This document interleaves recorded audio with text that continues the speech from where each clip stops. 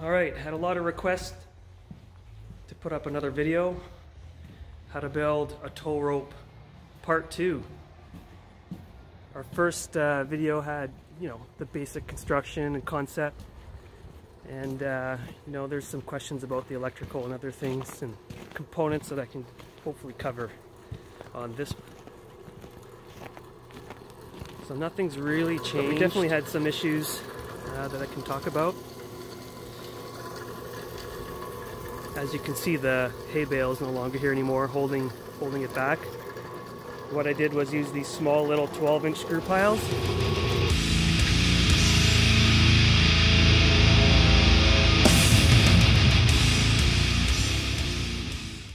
And you basically just screw those into the ground before the ground's frozen. And we strapped it to the frame. That's really all you need to hold it in place. It doesn't take much. Last year we didn't have a lot of snow, or else I would have done this video a bit earlier. We did have a lot of questions about the safety switch. As you can see it here, it's that rope dangling. Here it's just sitting loose, and if a kid or someone were to come close, what would happen is it would pull the switch and shut off.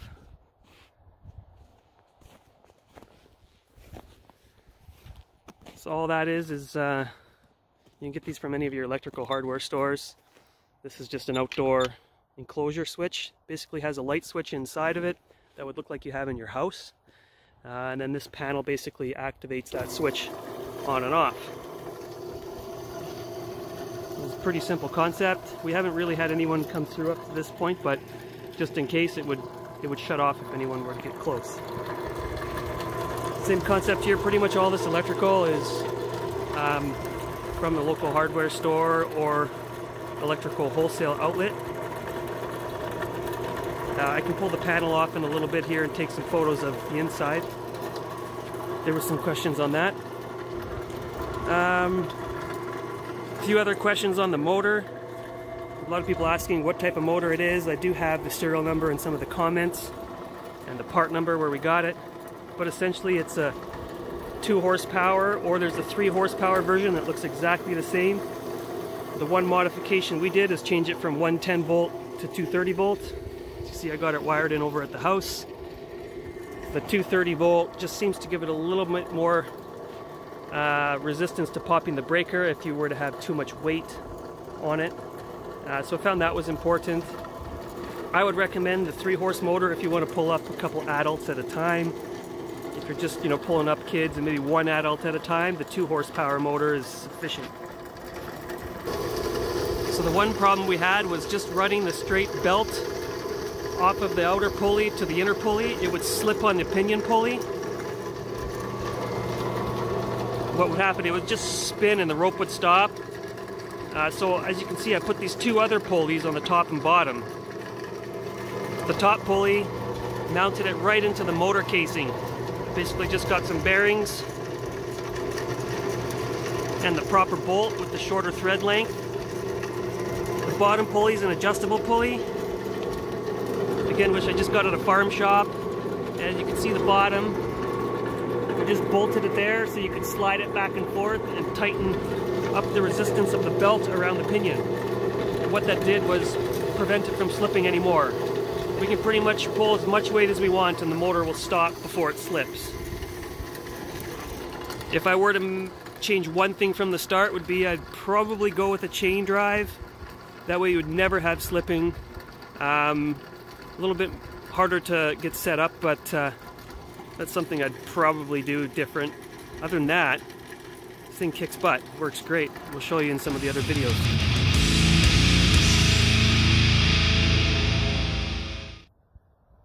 As far as the wiring goes, nothing's changed really, other than we've switched it from 115 to 230 volt. Everything on this unit is wired the same way that you would wire anything in your home. If you do need anything specific, just let me know. I don't really have a schematic of the wiring, but there's nothing too special about it. The one thing that we made sure we did was we wired our main power switch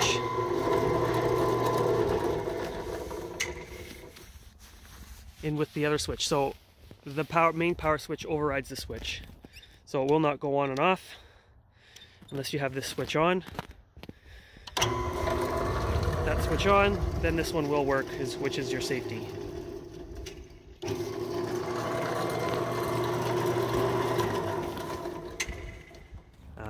We have some extra plugs that I put in just for extra lighting.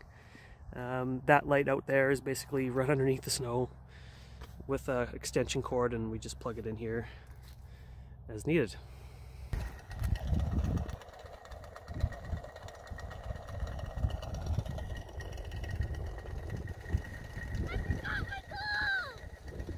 Uh-oh.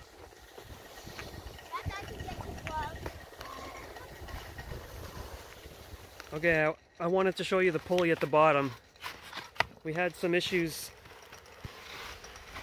with the pulley basically falling off. When someone would grab the rope too hard, it would basically make it jump. So we didn't change the pulley design at all. We didn't tighten up the rope up at all anymore. It seemed to work great. It's just if someone grabbed the rope too hard, it would pop off the pulley and it would get stuck in here. So what I did was I welded these two little, just used some 1/2-inch steel bar, bent it a little bit, welded it in place so that if the rope ever falls off, it just gets pushed back onto the pulley versus falling off into the edge here and causing a problem. You know, we still use the hay bales, you can see, which you could use a frame, some screw piles to hold it in, maybe strap it to a snowmobile. Really anything to hold it back would work just fine. So another thing important to note is you need to use leather gloves, deerskin gloves, some type of gloves, because it'll eat up your expensive snowboard or ski gloves.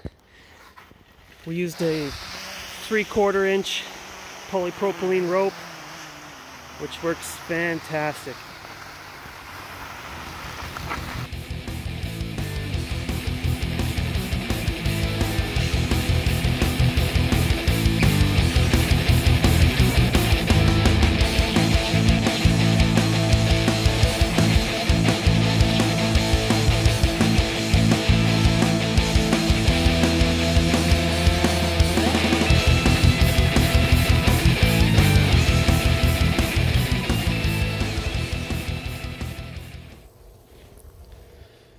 Alright, well, that's about everything I have.